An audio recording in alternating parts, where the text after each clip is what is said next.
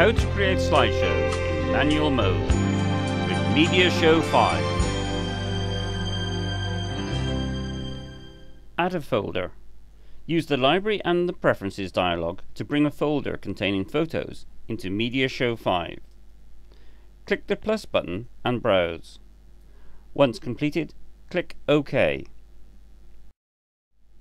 Here we have photos that have been sorted earlier into Favorites, Screensaver and Specials. For now, another folder with more photos is selected to create a slideshow. We can create a slideshow from the whole folder, individual files or a group. To select individually for the slideshow, just highlight a photo and hold Ctrl on your keyboard, and then select the photos to bring in. Or you can click and drag and highlight all. Use Ctrl key to bring in single additional photos. Excluding in the same way and using the Ctrl key and deselecting photos for removal from the slideshow. Click on Create Slideshow. Click Add Arrange. Here is the order of presentation. To change, use click and drag to place the photo to a different location. Make the thumbnail images larger. Move the zoom slider to help pick out photos easily. Zoom can make repositioning harder. Develop a technique to allow for quick and easy placement.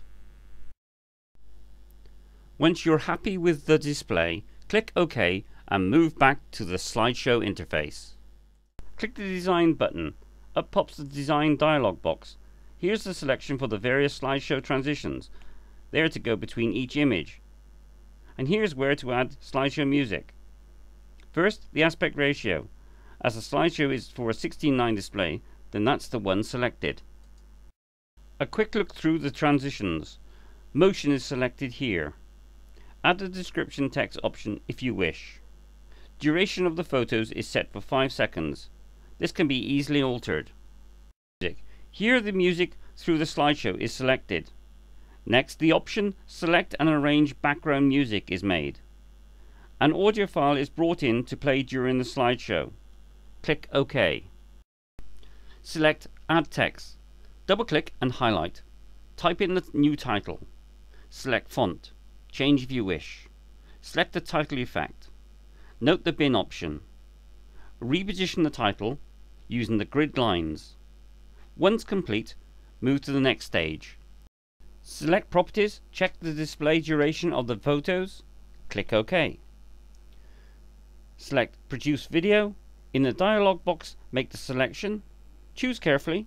Here, 16:9, MPEG 2, 1920 x 1080, and Dolby Digital are the choices.